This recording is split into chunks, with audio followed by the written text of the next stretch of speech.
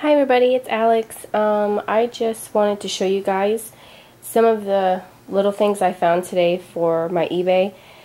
And I went to the Goodwill where you pay by the pound, and I went into the front store. And there was a lot of people and there wasn't very much, and of course my daughter had to go to the bathroom. So I didn't get to stay very long. And I just wanted to show you, a little bit of that and what I've been working on since the weekend.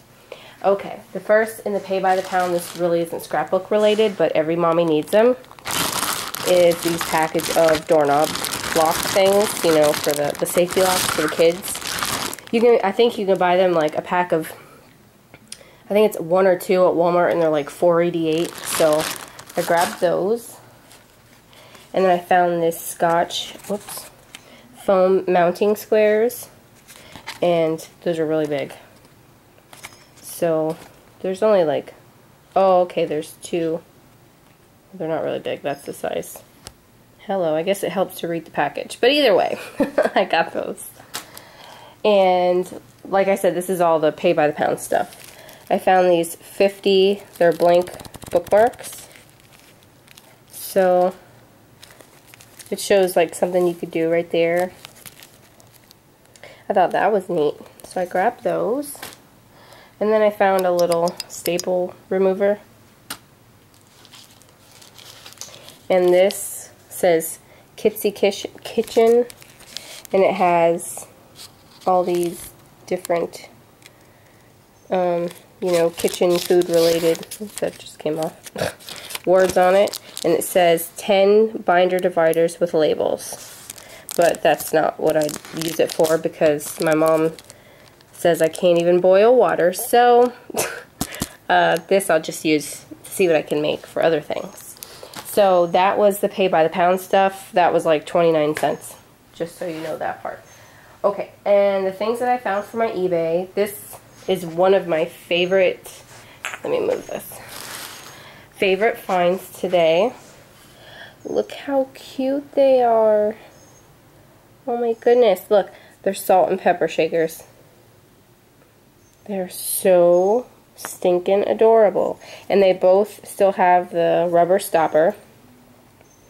Like I said yesterday, I don't know much about like coffee mugs and some glassware, but I like salt and pepper shakers, and I've done well on them before. And especially since they're like figural, they're not just a salt and pepper shaker. Now, if you wanted to do just plain salt and pepper shakers, if you could find them in crystal, that would be really good.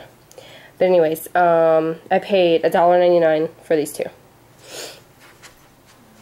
Okay. Then I found this. This is a vintage like 70s like jewelry, like earring holder. It's a sunflower with a bumblebee on top. And I tore it off because I was trying to see if there was a label, but someone took the label off of it already. But it was $1.06, and it's signed on the back. Now I've done these, I've sold these before in auction, and I actually have my own personal one that I kept for myself. This is mine, the owls, because I love owls.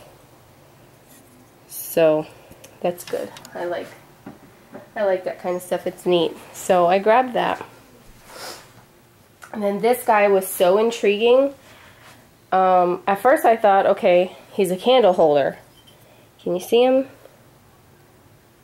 He has a little banjo or something, I don't know.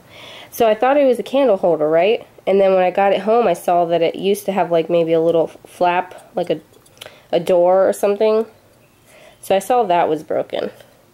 And some of his paint, the gold stuff, is peeling off. But it did apparently have a price sticker, and somebody took it off. So when I took it up to the register, she charged me $1 for it. And it's signed "Made in Japan" with the little Chinese characters there, or Japanese characters, sorry. I looked and looked and looked to see if there was a match. And there wasn't, not where he was anyway. People pick things up and set things down, so it probably is there and I just missed it. So I got him anyway. And then these, ooh, these are so awesome. You see these? Now, I know the darker color, like a purplish, bluish, how it has that rainbow hue to it, it's called carnival glass. But I also know there's some like imitation carnival glass. But these are signed on the bottom, right like in the corner right here. It says Fenton. And I think they're candle holders, but they're like a tulip shape. And I took the sticker off, but I paid $1.06 a piece for these. And I did some research on eBay, and it's hit and miss. A lot of it, there's like 8 and 9 bids for things. I didn't see mine exactly, but some things have no bids, so I'll see how that goes. Okay, now I want to show you a couple of things that I've made.